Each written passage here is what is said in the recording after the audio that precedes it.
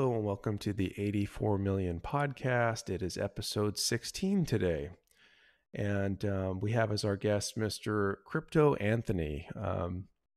Anthony has been in Bitcoin since 2013. He's the party responsible for bringing the Ordinals protocol to Litecoin. And this protocol he continues to maintain. And as of April 27th, he activated the Runes protocol also on Litecoin. Anthony created the LTC20 indexing platform and minting platform Litescribe, and he can be found on X at Anthony on Chain. So Anthony, welcome to the show. G'day, how are you? Good morning. We're in two different places on planet Earth, but we've made it work. Good morning, good evening. Indeed, good morning. We're glad to have you here, and I'm really excited about our topic today. I think this show has talked about Ordinals tokens to a degree since launch. I think even episode 1, it was mentioned because this show was born in an environment on Litecoin or on Ordinals within Litecoin. And yet we've never talked to you, and you're the guy. So really excited about our conversations today. So let's see, Ordinals, Runes, and Fungible tokens on Litecoin. This is our task today. We're grateful to have you here. You brought this ecosystem to Litecoin. The most recent development would be, of course, Runes, which activated, I think, about 2 weeks ago, maybe a little more than that now. And I'd like to unpack these today with you. So you've changed Litecoin forever. And you did this essentially alone, albeit on top of the work of Casey Rodermore. What are your thoughts on this? Yeah, so Casey did the groundwork for me. All I did was respond to Indigo's bounty and fork what Casey had already worked on, and brought it all to Litecoin. And I guess I got to thank Casey for his initial work, and Indigo for the bounty he put together. Otherwise, we wouldn't be here today. I wouldn't have done it. I probably wouldn't have been motivated enough to have done it in the first place. Yeah, well, it's certainly interesting, and there's different opinions on it. There have always been different opinions on this, and we'll get a little bit into maybe those opinions in a little bit. But either way, you did port all of this to Litecoin, and it's pretty crazy because it has changed Litecoin forever. We can do things now on Litecoin that we can never do before. And of course, Casey did initially prove this on Bitcoin, but you brought it to Litecoin. Was that a public bounty that Indigo had, or was it private with you? Or I can't really remember if that was, because I think he launched Lightspace, the official campaign, after Ordinals already were on Litecoin. Yes. So the bounty was a public bounty he posted on his Twitter page, and I stumbled across it after I got familiarized myself with all of the Bitcoin ordinals that were going on first. I stumbled upon this bounty and realized, yes, it can be done on Litecoin. There just has to be minor change to the Rust open source projects that Casey started, as well as some other things. But yeah, it came together. I pretty much programmed it within a week and inscribed the first ordinal, which was the MWeb white paper. Mm-hmm. And yeah, it almost seems like ancient history now, because it's been over a year. The time's flown by, and now we have Runes. Between the activation of Runes on Bitcoin and Litecoin, it was the Bitcoin halving, I believe, as it activated there. And then again here, I want to say, at least where I was living, April 27th in the evening. I think it was around 8:30 or 9:30 at night. So Runes to Litecoin was brought over very swiftly. How long were Ordinals on Bitcoin before you brought them to Litecoin with that bounty? I want to say it was a month. It was so long ago. I don't even remember now. Yeah. Time's gone so fast and so many things have happened. But I think it was about a month. And yeah, with runes, like you said, it was just over a week, or it might have been a bit less than a week. I tried to launch it at the same time as Bitcoin, but software wise, it wasn't ready. Yeah. Wow. I mean, this stuff happens quickly. Bitcoin has ordinals. Bitcoin has Bitcoin tokens, or uh, BRC20 tokens, or perhaps BTC20 tokens. And then, of course, runes. So why do we bring these to Litecoin? Well, Litecoin, I think, is a better platform for these ordinals. Bitcoin, it's kind of slow and clunky. You have a block every 10 minutes or so. Litecoin, there's enough space on chain. There isn't really much congestion. You have 2.5 minute blocks. Things move rapidly compared to Bitcoin. And I think for these protocols that are kind of testing the limits of these blockchains, it's probably best suited for chains with more capacity. But obviously, not everyone has seen that. It's definitely not as popular as what Bitcoin is. Bitcoin has probably 99% of the volume in the entire ordinal space. And I don't see that changing anytime soon, unfortunately, but that's just how things are. Even with their block limitations, you don't see that changing. Over the long term, there's infinite block space, so people can inscribe at Mm. their leisure. They can do it in a week or so, but most people want their projects on Bitcoin. Um, but maybe things will change. Maybe some good developers will launch their projects like Luke has on Litecoin. And I guess I'm grateful that he did that to draw attention to Litecoin um, in a bigger fashion than most other projects that just come, mint a few things, and disappear. He stayed around and helped develop the space. Mm-hmm. Yeah, I mean, there's no doubting that or arguing that Bitcoin is king in a lot of these developments. I mean, we're bringing things after the fact, and that's been the case for a while between the coding or the code base of Litecoin coming from Bitcoin, and we've often taken things from Bitcoin. I always like when we say, Bitcoin coders and Litecoin coders are the same. You can open up Litecoin Core and it'll say the Bitcoin developer is the Litecoin developer. So I always like to remember that, and I like to share that with maximalists too. And they don't like to hear it, but it's very similar protocol, right? It's a similar blockchain, albeit with some differences. And of course, Litecoin has some advantages. Like you said, it's faster. The blocks are more frequent in terms of time. Don't have to wait as long. Of course, we have MWeb now. We proved that certainly first. I don't see Bitcoin adopting it, although who knows? But we're very similar. But there's no question that Bitcoin is king in many, many, many ways, and they are the premium kind of projects. However, that's going to price a lot of people out. If you want to go and play around with ordinals and some sort of sandbox system, it's not going to be Bitcoin unless you just have a lot of Bitcoin. And I think that's becoming more difficult for people to, I guess, it Bitcoin, with the price going up as it's gone up in the past few years, despite dips, it's a lot more expensive than it's ever been. Fees are more expensive than they've ever been. So you have to really have a lot of resources to just, quote, maybe mess around with ordinals on Bitcoin, right? When Litecoin, it's a lot cheaper to do that. So I think that's a big advantage, and we'll see what happens in time, because I do think, and I'm not the only one in our community that thinks this, that, Litecoin is the perfect substitute for Bitcoin. If you like the Bitcoin experience, you're going to get it with Litecoin, and it's going to be a little bit better. So that's a good point you make about infinite blocks, right, going forward. And if you adjust your, quote, time preferences, you can get your ordinal in. But I don't know how much you're going to pay. And that would be interesting if Bitcoin becomes just a inscription minting service versus a money. But I guess time will tell. But we'll have to see. But interesting point. I appreciate your response to that question. I think it's important. If we have it on Bitcoin, why do we need to duplicate it here? Well, I think there's good reason to do that, and we have it. So let's just go maybe back to basics.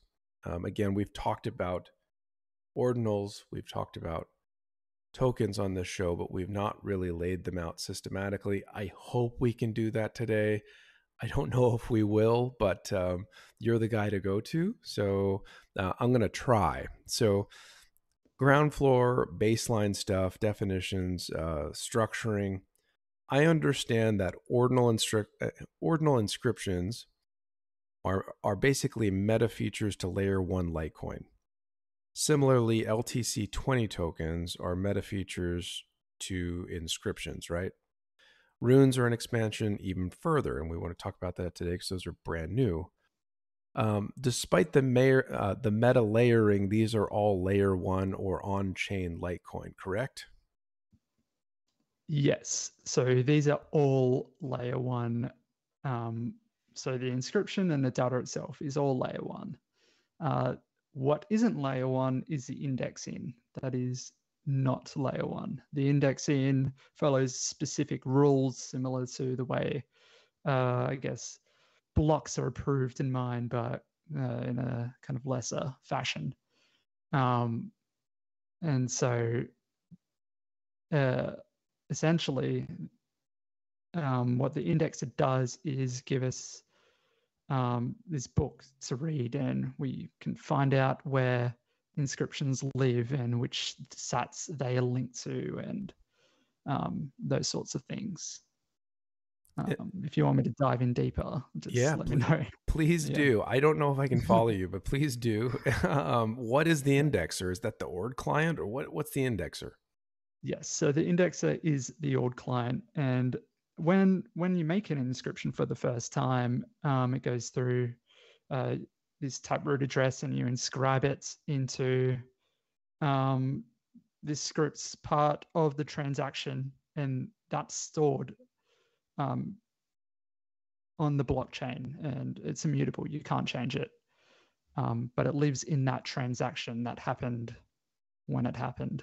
And what the indexer does is tracks the particular sats that the inscription was inscribed on, and it keeps tabs of that sat as it moves around. So the inscription isn't moving around, the sat is moving around, and the indexer tells you which inscription that sat is linked to.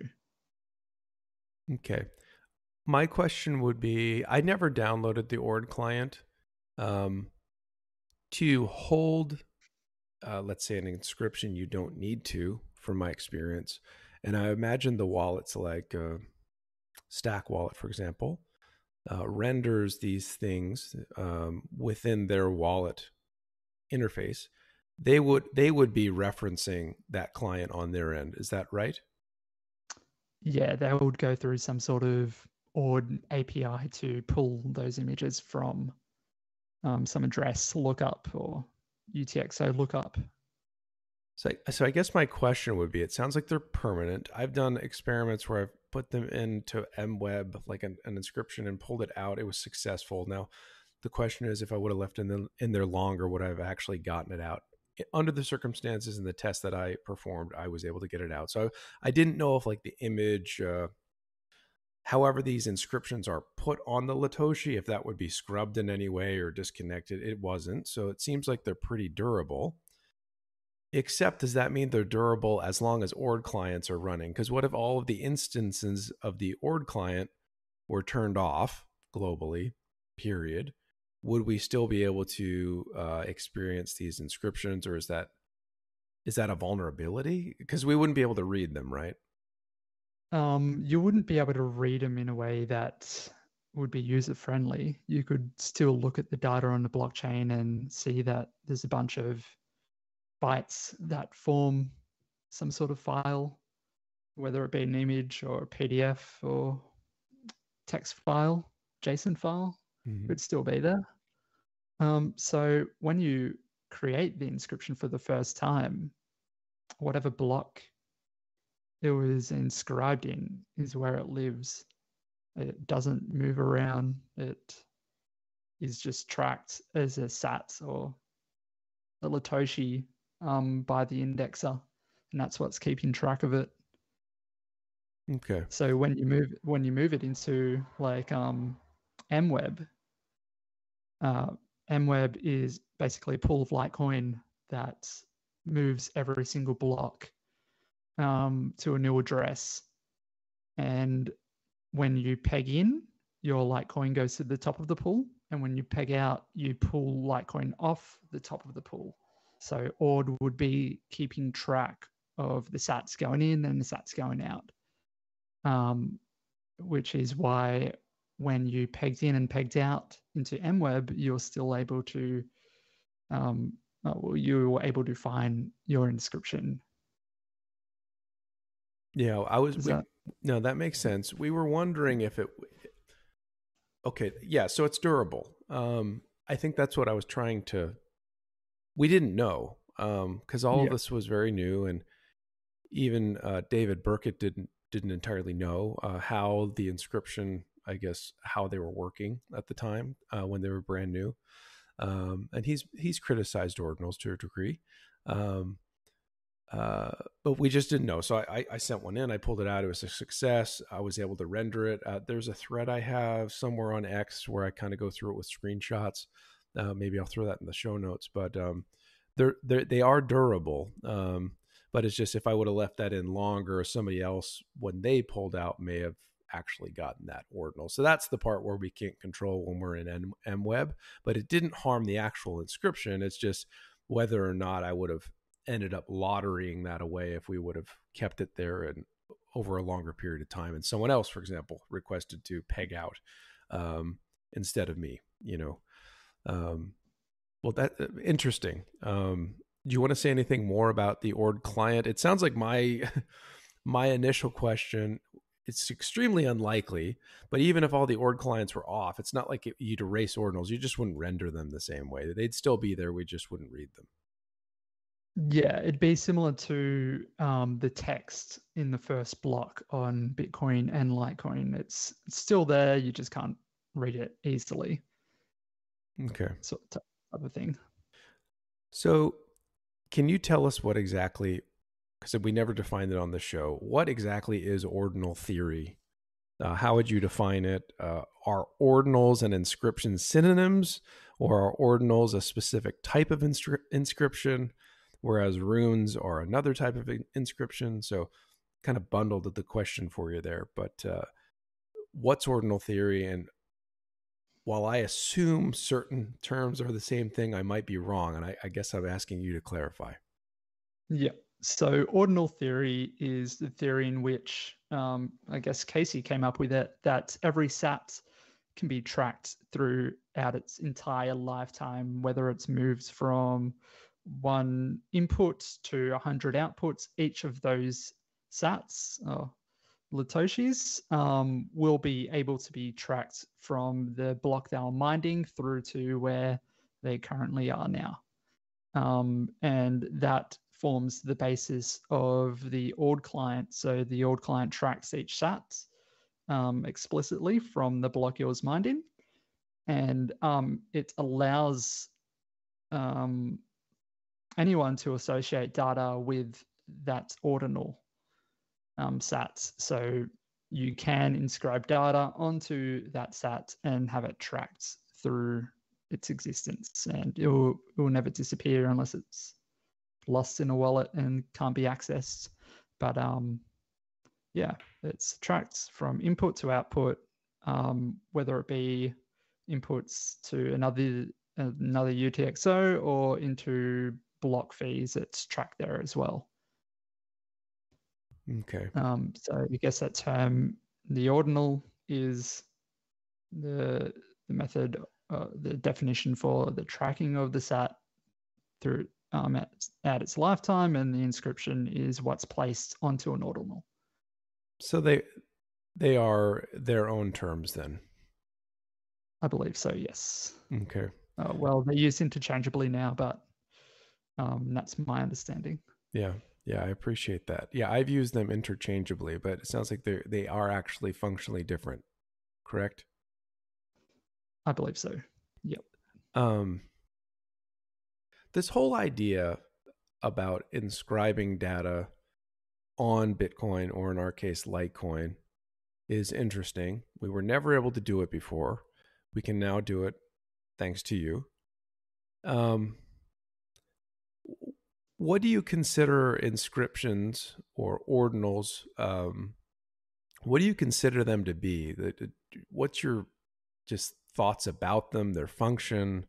I believe Casey refers them as digital artifacts. Do you agree with that? Just curious. Yeah. Yeah, of course. They're a way to express yourself. You can put any data onto the blockchain and it will be immutable. You can't remove it. It's there forever. So you could use it as an expression of yourself or like a political piece, say for whistleblower data or something like that, or to place a document which dictates a particular protocol, or even like decentralized websites or images can be placed on it and built from the blockchain itself. Obviously, I guess this wasn't the intention and it probably constitutes as block spam, but that's, I guess, another question. It is another question. And I want to talk about that. But these are on layer one, on chain. What are the advantages of that? Versus, for example, we had OmniLite before. We still have OmniLite, but that's a second layer NFT solution. Yeah, so I guess the advantages are that you only have to run one piece of software, I guess two now, but you run your blockchain, you run your Litecoin node, and the indexer, and that's all you need. I guess it would be the same as OmniLite. I'm not familiar too much on how that technically works, but you don't need much tooling, and it's easy to use, it's easy to run, and you can store data from one location and receive it in another, essentially. You've created this decentralized web, which I guess that's the what's it called on Ethereum, that database, the interplanetary file system. Yeah, IPFS. It's trying to do. Yep. Yes. Yeah. Yeah. And so IPFS, and I don't entirely know how that works. It is on Ethereum, but I believe you don't run nodes with Ethereum. At least the general person doesn't. But the IPFS data has got to be kept, and I've heard that even though it's, let's say, uncensorable, if the content is no longer hosted, it can still disappear, right? So if you set up a IPFS whatever and it's no longer served, it's gone. That's not the case with ordinals or these inscriptions because it lives on chain. Yes, it's a step ahead. It's all on chain. You can't remove it. It's there forever. Because I think some of the Ethereum and even OmniLite, when we were doing OmniLite NFTs, oftentimes it was like an IPFS image stored on an OmniLite, stored on the layer. What would we call it? Some of them were tokens. I mean, but like if I have my NFT that I got, it's the image, but it's not actually on Litecoin. It's just pointing to IPFS. And so what I mean is it's kind of a two-part to get your product. So if the IPFS ever stopped hosting it, then, well, you got a point that goes to nothing. So I think that's a big advantage of an inscription on layer one, is it's all there all the time, with the exception of if all the ORD clients were turned off and you couldn't render them, but it's still there. You can't detether it. Exactly. It's definitely one advantage. I guess the disadvantage would be that you can't store large amounts of data.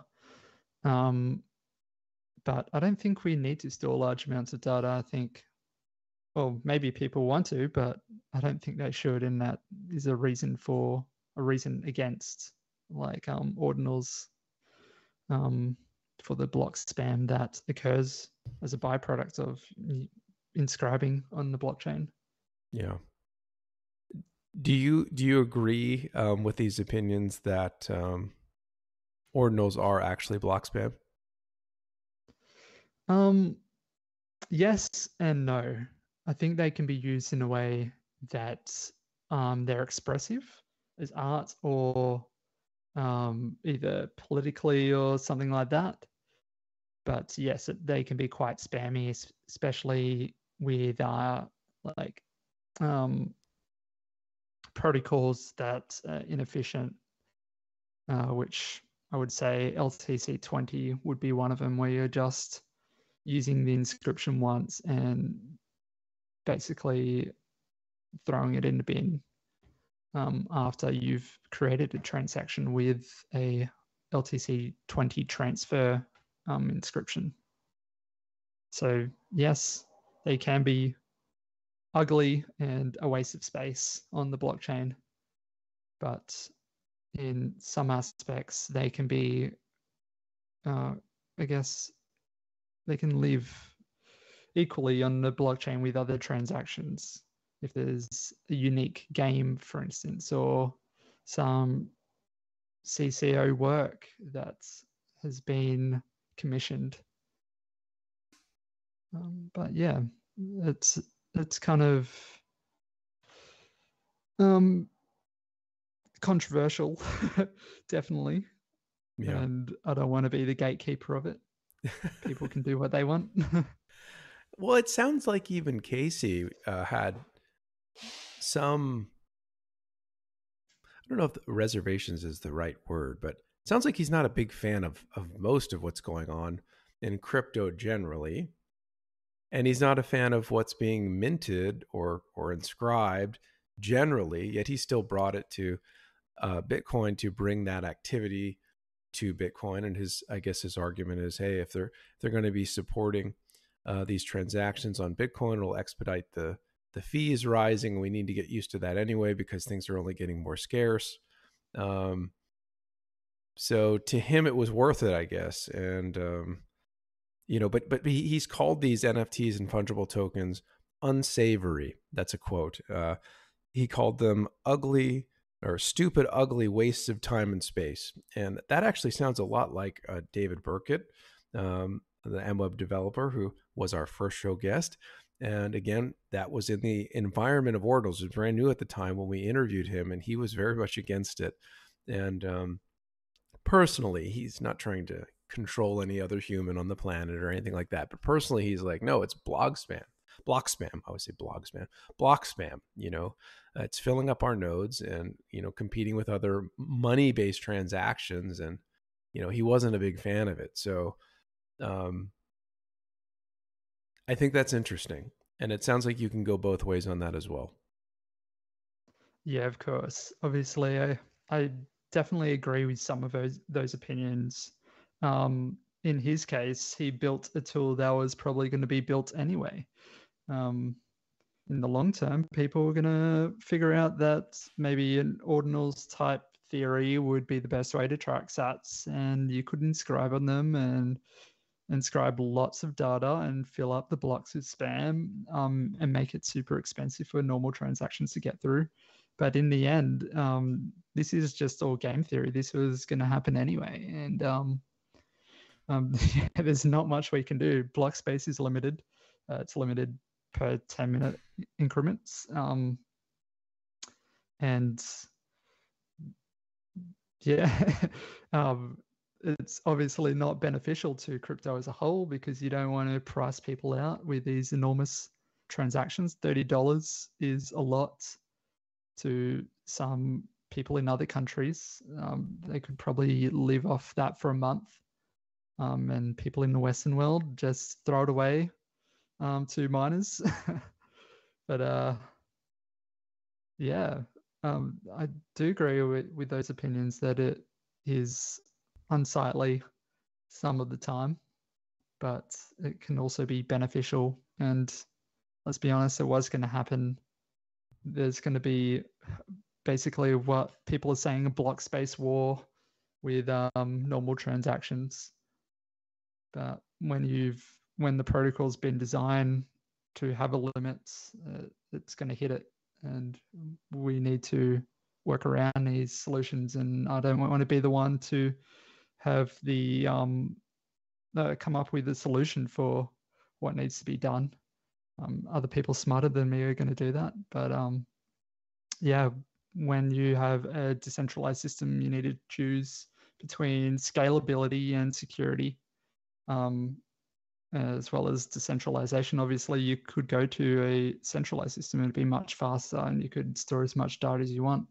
But that's not the whole idea behind cryptocurrency. It's a monetary vehicle where you can send money or a form of money from one side of the earth to the other without a middleman.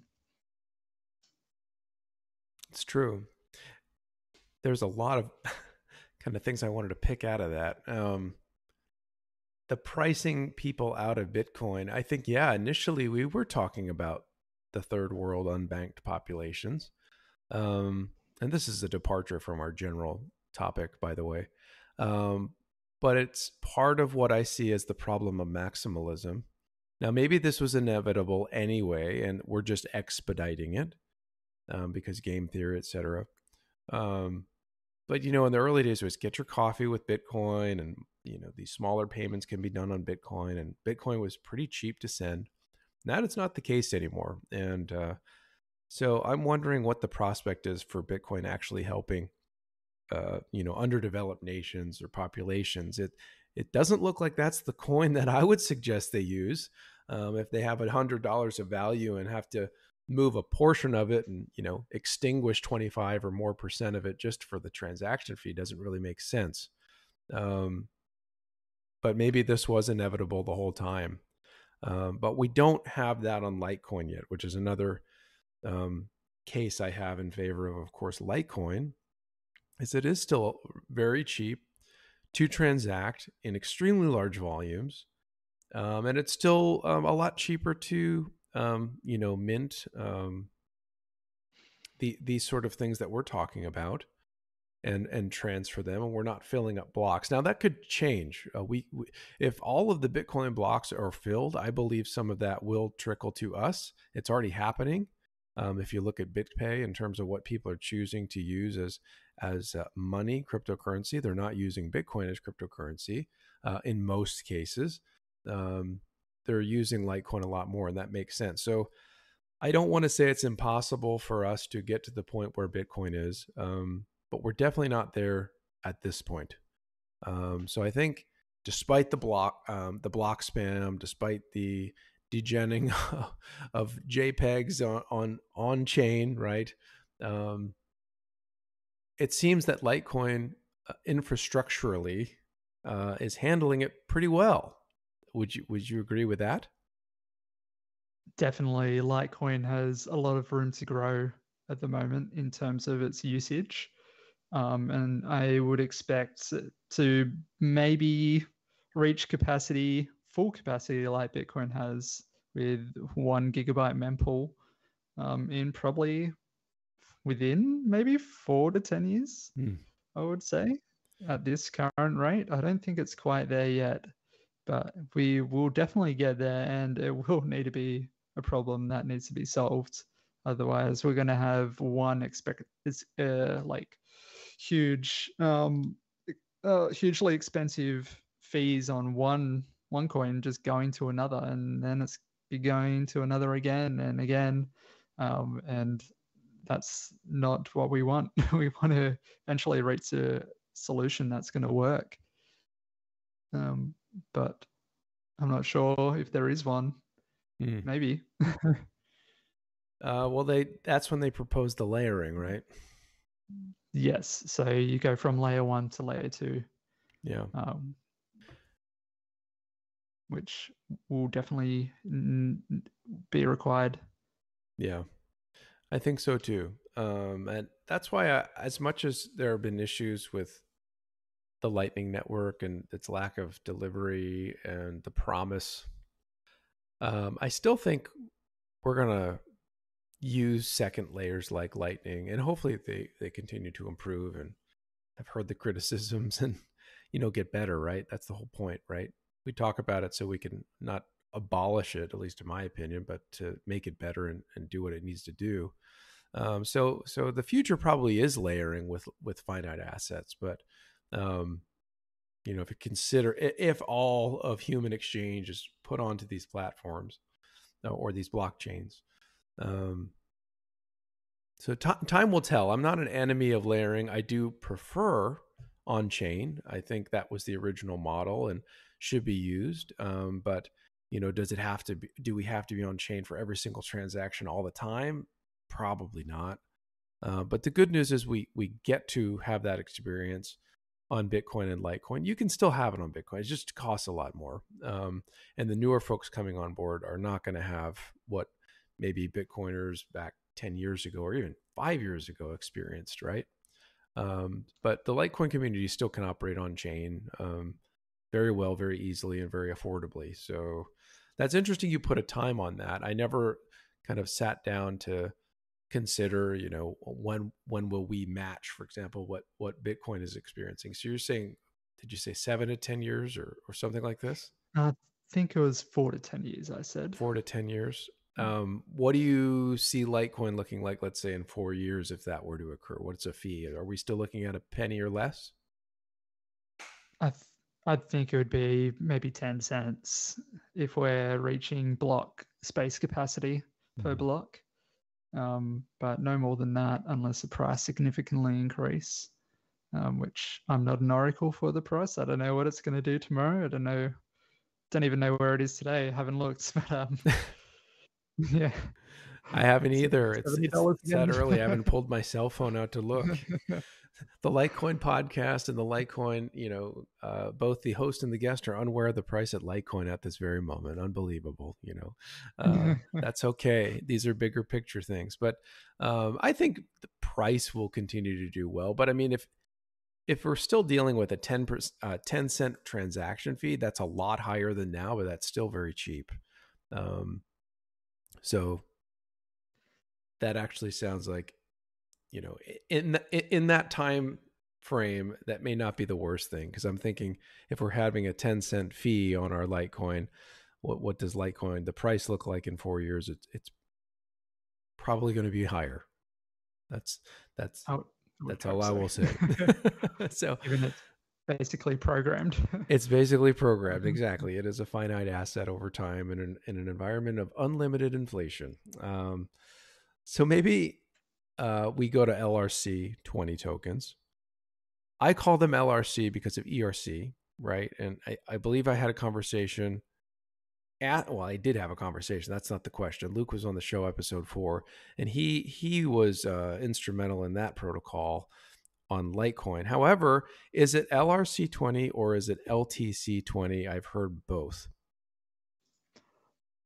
So Luke coined the term LTC20, and he told me the reason why he did this instead of LRC. And it was because loopering, which is a layer 2 for Ethereum, is symbology is LRC, and he didn't want it to be confusing, so he called it LTC20.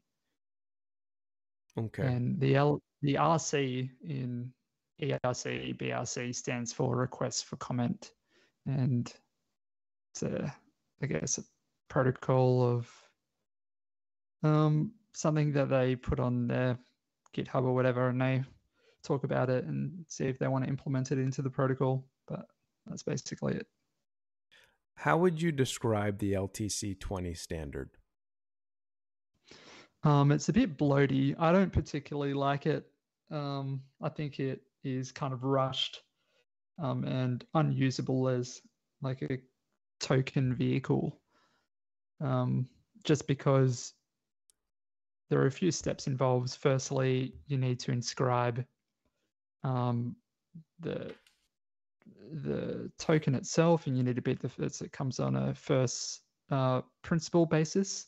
So you need to be the first one to inscribe the token, and then you need to mint it, and you need another indexer to even index this and keep track of all these tokens as well as the inscriptions.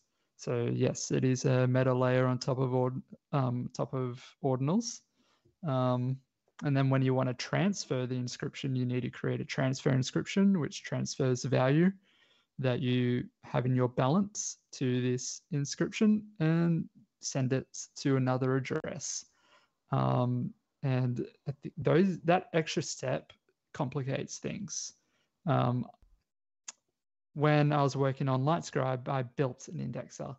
And I don't know if you have heard the controversies behind it, but I guess I didn't do a good job at some points. It's since been fixed, but at that time, there were a lot of tracking issues with the balances with those LTC20 tokens. And I tried my best to fix it. Obviously, I'm working full time, so I can't dedicate a huge amount of resources to getting this thing working perfectly like the Bitcoin guys can. But yeah, tokens haven't taken off on Litecoin. And it's probably due to the lack of development, among other things. How are the BTC 20 tokens? Are they being used a lot? I mean, I'm not sure if you have intelligence. I'm not following anything there. Have they really taken off and people are using these pre-runic tokens on-chain Bitcoin? Definitely. They're very speculative. So I don't think anyone is using them for any serious means, or whether they have utility or not. I can't comment on that. I don't think they do. But yeah, they seem to be performing well price-wise and volume-wise on Bitcoin, with over hundreds of millions in volume a day on some of these centralized exchanges. But that doesn't have seemed to flow down to the altcoin ecosystem such as Litecoin. I think for me, I've used Ethereum tokens, right? And the user experience there was good. Like if you had some Ethereum based token, it still behaved like a divisible token, right? And that's where I've had a hard time. And it could be because I don't have the infrastructure set up on my end. And to be honest, I didn't put a lot of time in getting any infrastructure. Like I said, I don't have the Ord client or anything else. But to me, it was a little bit strange and very different than, for example, using an Ethereum based token or even an Omni layer token. Because Omni layer tokens are divisible, right? So if I created, an emoji icon and turned it into a token, right? Then I made, I set a total supply of, 10 million or whatever. I could still send them in individual units, right? They were divisible, not necessarily sub divisible. I never tried to break one of those down under one, and I don't think with the way I set it up, I could actually do that with the few things that I built. But I was airdropped an LTC20 token, I think through Litecoin Labs, who created the Moonbirds, and they got a few Moonbirds inscriptions, and then I think they airdropped Labs tokens to holders, right? And I think it was like 2,000 Labs. Sorry, Luke, if I'm getting your numbers wrong. But to me, I got it in like a single packet cluster, like single item ordinal, right? I'm calling it that. Even though it represented 2,000 Labs tokens, I'm like, to me, it looks like a unitary item, right? Like, how do I divide this into the 2,000 pieces to send 1 or 2,000 of the pieces? Like that, I didn't get. And I know I'm not the only one with that, I guess, question. And so it's not very intuitive to me. So how does that even work? So if you wanted to break that 2,000 token bundle up, you would need to create 2,000 inscriptions and then send each of those to another person. That's the only way you could do it on using the LTC-20 protocol, which is why I think runes are a much more effective and better solution for a token protocol built in a UTXO kind of cryptocurrency. Okay, so I'm not incorrect. My bundle was essentially a bundle, and I need to do extra effort or add extra effort to divide them up as I see fit. Are people doing Yes. that? I guess that's my question. Is anybody actually doing that? I don't think so. It's quite because there's a lot of steps you need to take to even send that many tokens, that the tooling isn't really there to make it easy, and people kind of give up. They don't really divide their tokens. If you go onto any marketplace, you'll see that they're listing just the tokens that they've been given. They don't try to divide it up, because there's a bit of effort involved into splitting those and getting into smaller bundles. Okay, so I'm not the only one with these questions. Wow.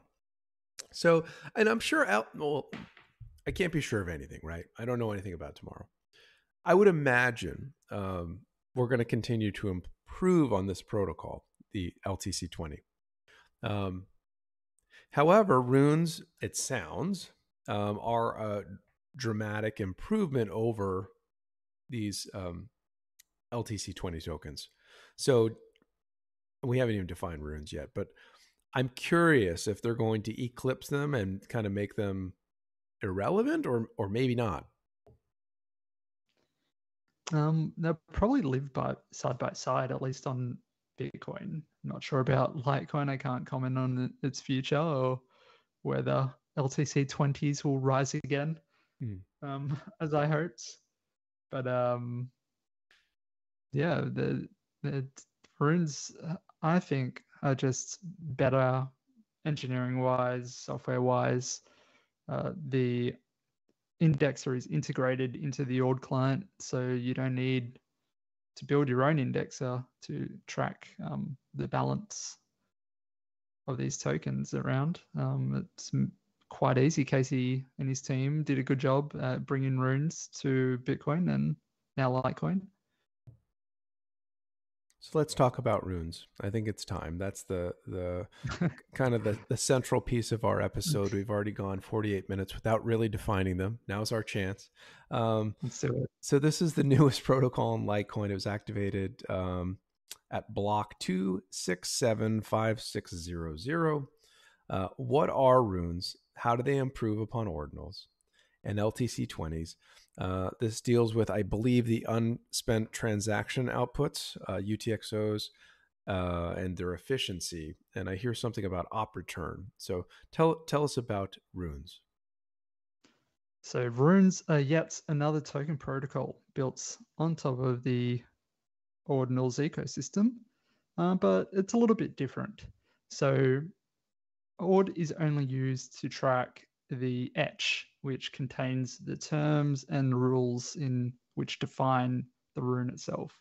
And because it's an ordinal on the etch, you can attach the image or the token image to it.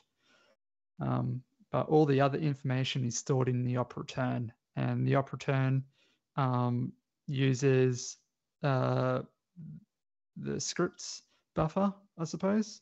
And basically, when a transaction is sent to the miner, it will see this op return and return from that. But the indexer will look at the scripts behind that op return and whether it aligns with the rules of the indexer for the runes protocol.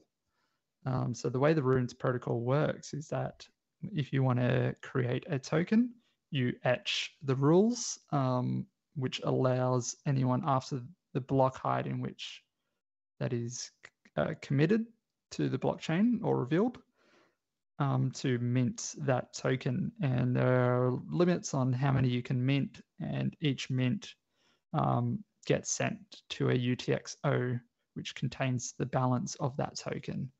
And then there's other rules dictating how the balance is transferred from those tokens to the UTXOs to other addresses or other outputs of another transaction.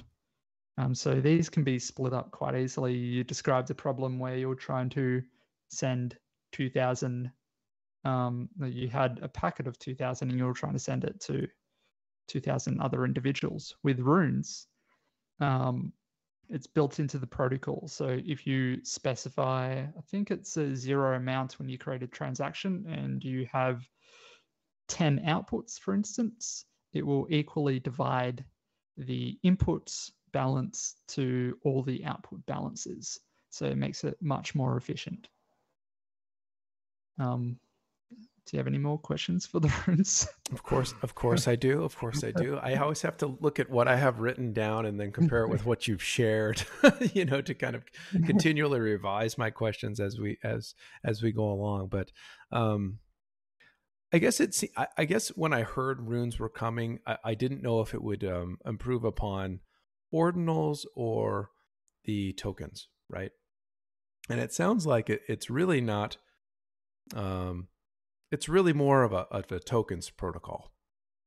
For example, if one of the former things would be replaced, it would be the LTC20s would be kind of, like I said, eclipsed by this technology versus ordinals, because I think they're different in terms of why we're using these things. Is that correct? That this is a better token standard rather than a better ordinal standard?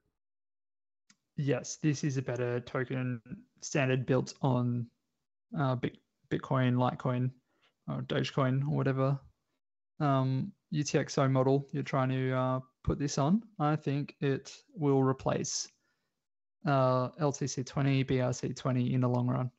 Okay. It's just better. I know there's a lot of tools out there for Bitcoin, so maybe it might take some time, but again, the ecosystem is young, so it might just take a bear market to get rid of it. Okay. So we don't see ordinals and inscriptions and inscribing really changing a whole lot with this new capacity to etch a rune. They're just different use cases. Yes, they are very different in functionality. So they can exist without the other. Mm-hmm. And I would imagine that the LTC20s and runes will coexist for a while too. It's just there may be a high preference to runes now that the cat's out of the bag. How do they? Well, I guess what are the parameters? And I use the word standard. That might have not been an appropriate term. I believe the LTC20 is a standard, but are the runes a standard too, or are there more like things that can be tweaked based upon whoever's doing the etching? So all runes follow the same sort of recipe, I suppose, when you create them. So you can specify the name of the rune, which is unique and only can be etched once. Then you can also have the supply of the rune, and that can be divisible down to, I think, 36 decimal places. It might be less than that. I can't remember. Wow. But 36 decimal places or 0, you can make this kind of one-off thing if you want, or non-divisible. Then you can add your symbol to the rune. So this could be either a $ or an emoji. Then you can have terms for the minting. So this includes how many are pre-mined to a certain address. So this could be your team allocation, or if you just want a public mint, you can mix and match. But then you can set the terms for the minting itself. So say you wanted to mint a rune, the protocol says you can have 10 at a time. And that's as much and as little as you get. You get exactly 10. And then there's also rules specifying the start's height and the end height of the rune's mintability, which is the period in which you're allowed to mint the rune, and only between those two optional fields you're allowed to mint this rune, and then beyond that or before that, it will be unmintable.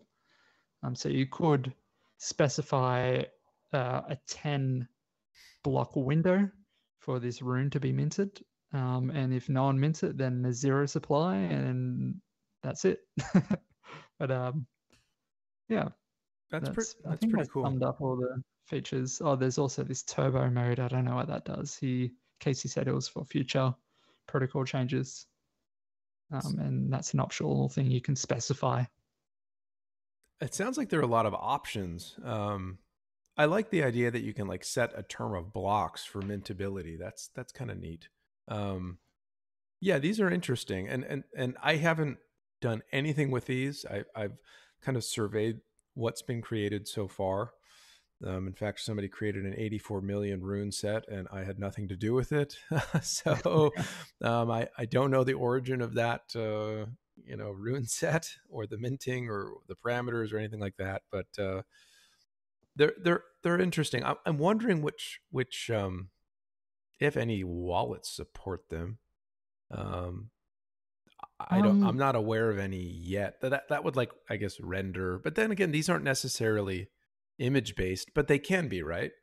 Like the rune can carry an image like an inscription, but it's not like you have an individual non-fungible inscription, right? Um, but you no, can add so images to them, can't you? yeah, so the rune image is just on the etching, which defines the token, and all the mints and everything else don't contain any ordinals whatsoever. Okay. They're they're just UTXOs that get moved around. Okay. How does somebody go about deploying runes? So I've got an idea. I want to create, I've got my name, I've got my however many runes I want to launch, and the parameter set. I want to have it for 10 blocks or 10,000 blocks or whatever. How does somebody go about setting this up? Is there like a Litescribe type feature for this, or is we're just operating Ord within Core? Yeah, so I think there's a bunch of services that for people without a Litecoin Core instance installed and synced, you can go to, I think Ordinals bot has one, Lightverse, Chicken Market, uh, uh, Ordinals as well. I think are the major players in the Ordinal, Litecoin Ordinals ecosystem that are developing these tools. But if you want to run it yourself, your best bet is getting a Litecoin node synced up. It's only 80 gigs, and then running your Ord client on top of that, which is 20 gigs fully synced. And then it's all command line based. There's no GUI for it, unfortunately, but you define the rules in a batch file, and then you run Ord client on that batch file, which will do the inscription of the rune image and the etching of the rune token. And once the 6 block window, which is meant to prevent front running of certain tokens, is elapsed, then the rune itself will become publicly mintable or non-mintable if you did a full pre-mine, for anyone to mint and then use your token. And that's kind of it. There isn't much more to it.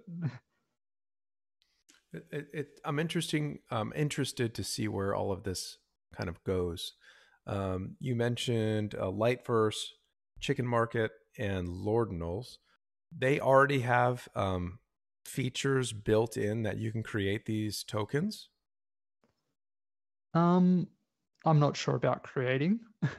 I don't think. I guess that's I don't what I know. I meant. think Ordinals How would I offer. initiate an etch outside of Ord? Because I know like there were inscriptions for Ordinals. There was different, like I said, Litescribe, where you could actually put your text in or your image, and it would kind of do it for you, and you'd pay the fee. Then you could kind of deploy your instance of an inscription, right? I was surprised if that already existed with the short period that these runes have been live on Litecoin. So yeah, I believe the marketplaces have trading for runes, Liteverse, and I know Chicken Market I've seen. I haven't really looked much at the Ordinals one, but I guess that was my question. If you didn't have Ord, how am I setting up runes Okay. or minting them or creating So them? there is one market which I'm looking at it now. I'm trying to bring it up for you. But oh, what are they called? Yeah, Ordinals Lite.xyz. Okay. Go there. Check it out. It has so Ordinals Lite is run by the same people who run Ordinals Bot on Bitcoin, and they have an etching tool for runes as well as minting and normal inscription. And yeah, these guys are pretty quick at getting their tools out. So I guess once they saw that I'd forked runes to Litecoin, they updated their site. They're not, they don't like post this site publicly, but it was passed around in the Discord channel.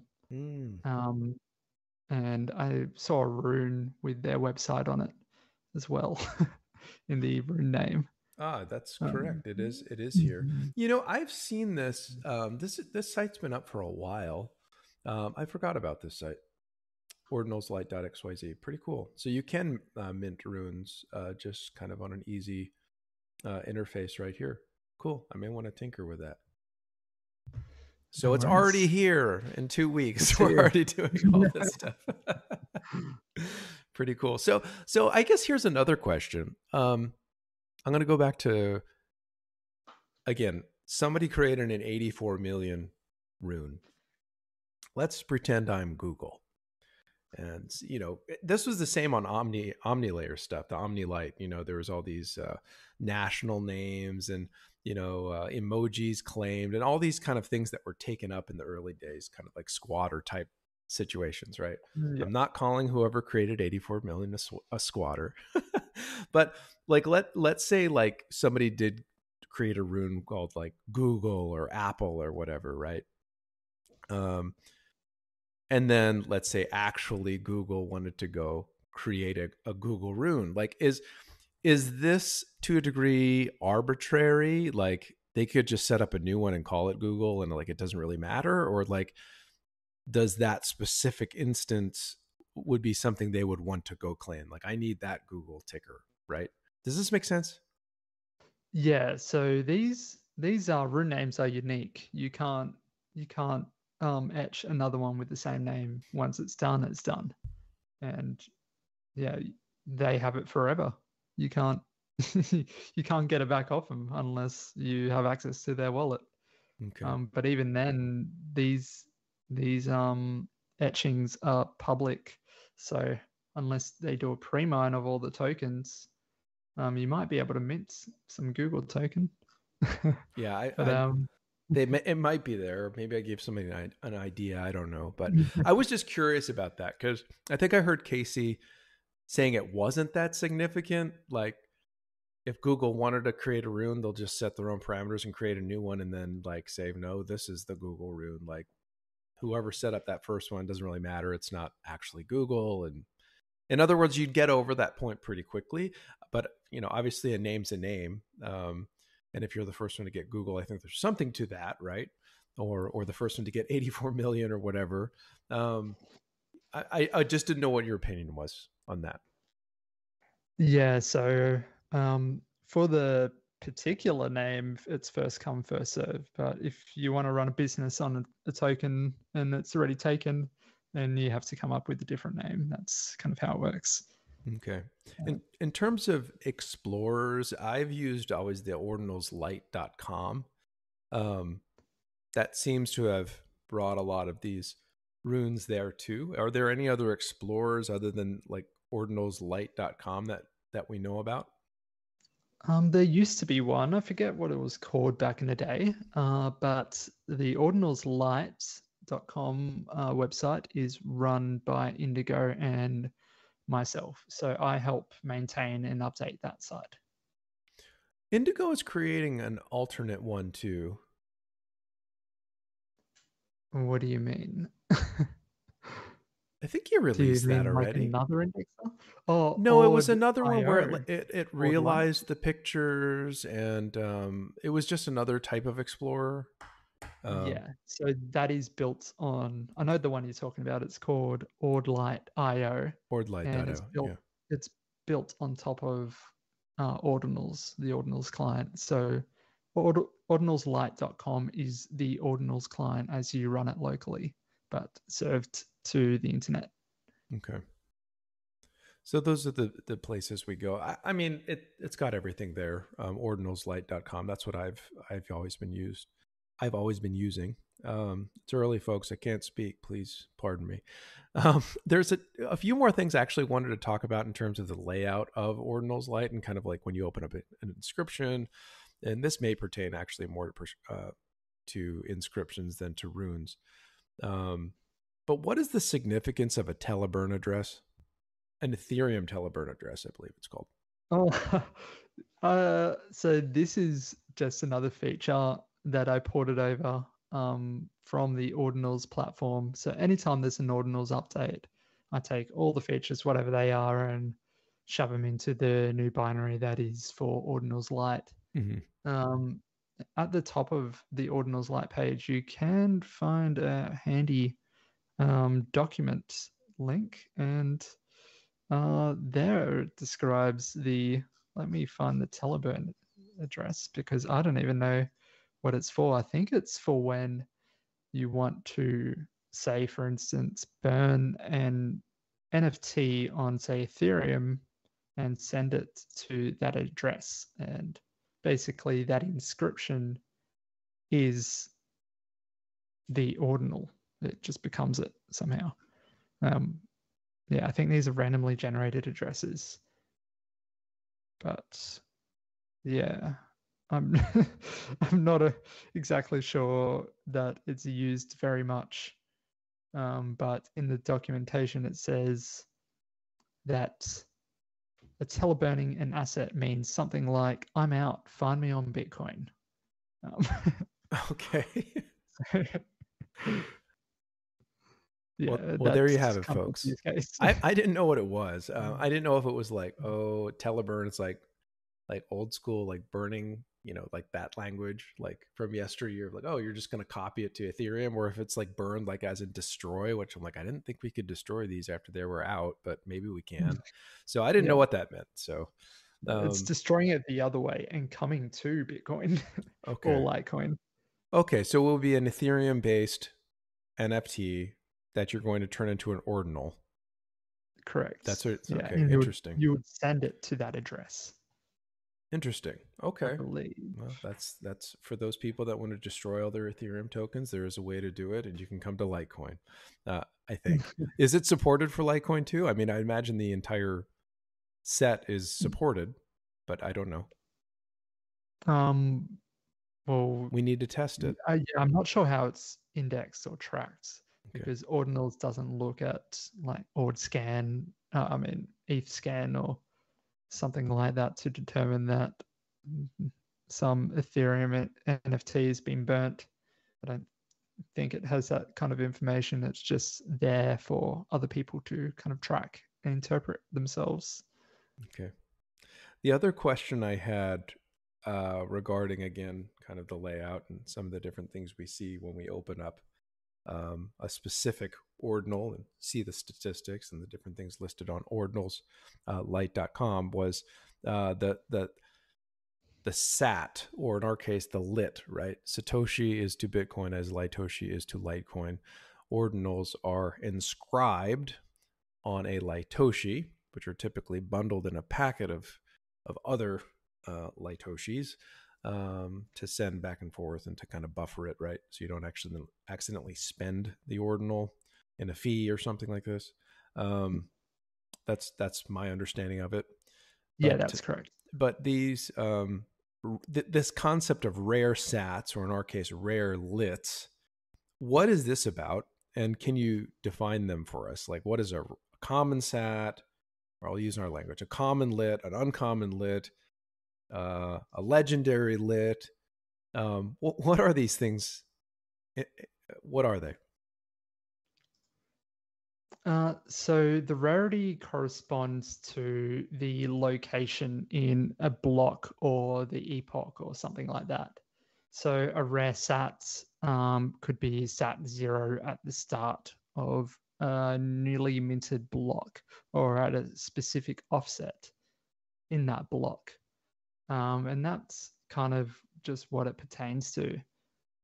So you could have blocks that of the halvening, and they might have a specific rarity attached to them. It might be a meta rarity, like they have on Ord.io, where they say these sats are from the pizza delivery guy that was he got 10,000 Bitcoin because he sold a pizza to this guy that wanted to give him 10,000 Bitcoin for some reason. And yeah, that's I'm not very good at explaining this. I didn't come prepared, but That's fine.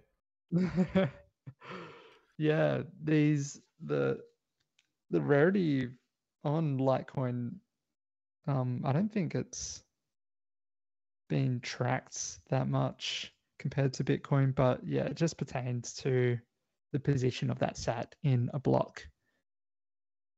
I'm curious if that will be. I mean, because if it's on Bitcoin, we could do the same sort of identification system for Litecoin, Litoshis.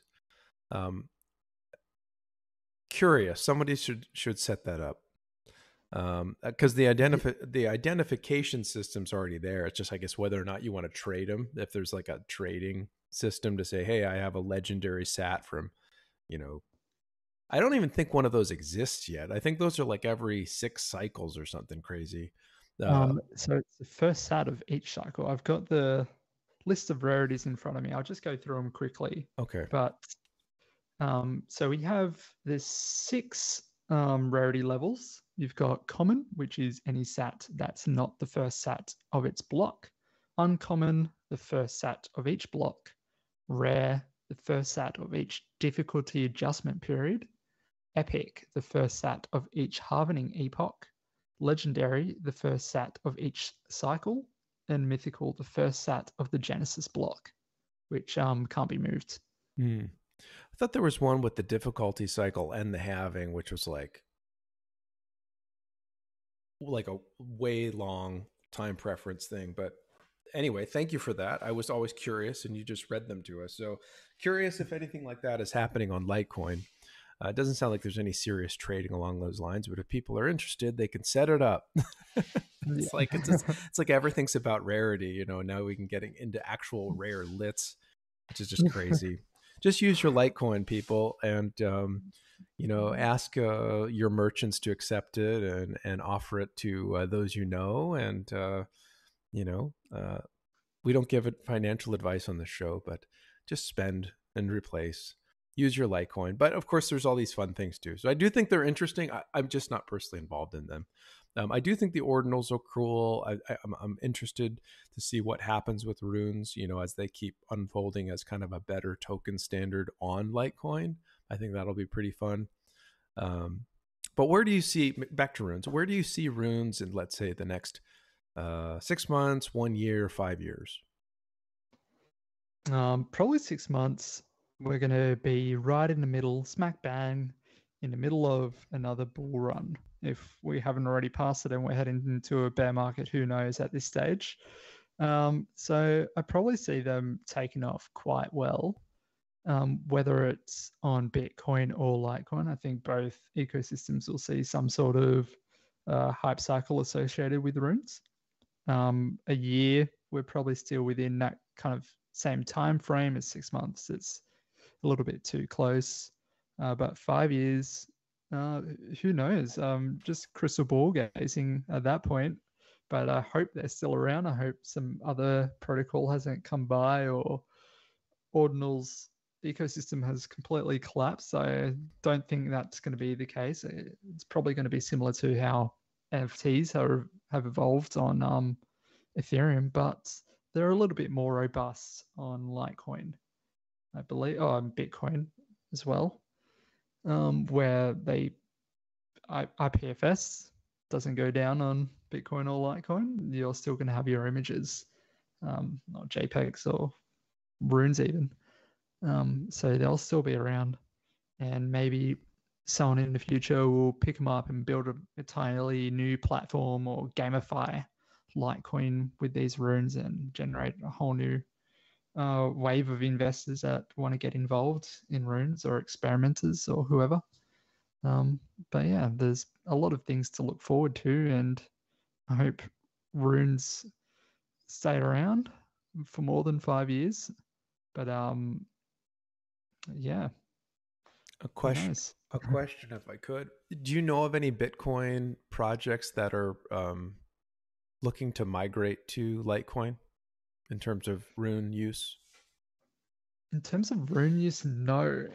I think maybe some of the smaller exchanges might want to get involved, but that's all speculatory. I don't know for sure that that will even happen, but maybe some projects on Bitcoin will see that, oh, I could probably reach more people by putting it on Litecoin where the fees are low and there's loads more block space and trading is faster and cheaper than it is on Bitcoin. But I'm not sure what their motives would be. To be frank, yeah, I can't speculate on that at the moment. No worries. We'll land the plane with we've talked to a degree about tokens, inscriptions, runes on Litecoin, specifically runes. What have I not asked you? What have I left out? What do you feel that needs to be shared that maybe we haven't covered in this general domain? I think we've covered quite a bit about the whole ordinal ecosystem. I'm happy where we are. Very good. Very We're in a good. good space. Go ahead. We're in a good space. We're done. We made it. We're in a good space. We've done. Yes, here, and a reminder that, you can store these in Core. You can launch them within Core with the Ord client. We'll put those links in the show notes. And this is a little bit peripheral, but the 84 million shop.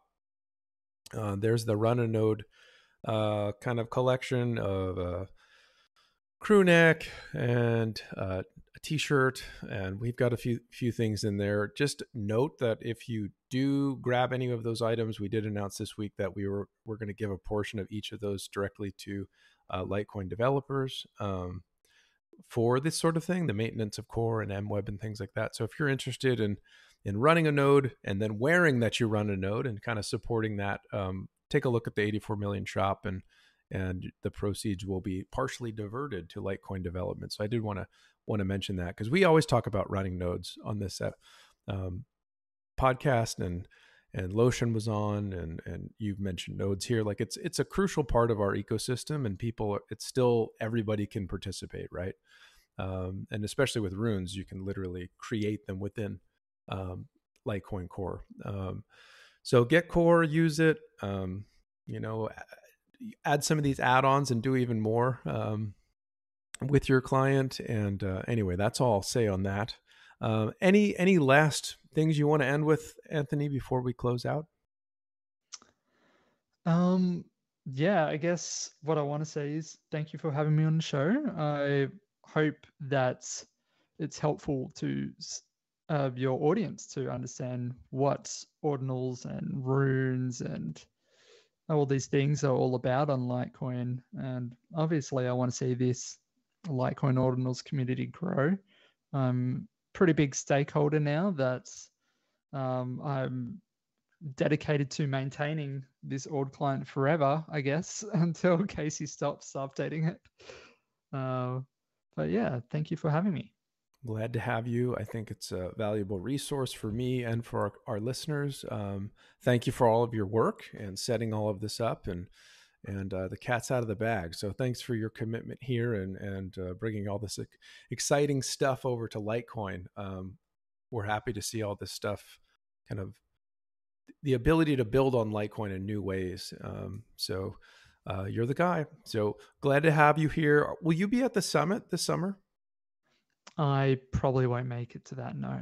That is unfortunate, but I understand. There's a few occasions I didn't make it either. So, well, hopefully that changes, but understood if it doesn't. I But might be able to make a video call into the summit, but that's probably the extent. You're not going to see me in person. okay, fair enough. Well, either way, Anthony, we appreciate your time. Thanks everybody for listening and tuning into the 84 Million podcast. Of course, you can find all of our episodes at 84million.com/podcast. We're on X at 84 million, and we are on YouTube. So with that being said, we will see you guys next time. Thank you.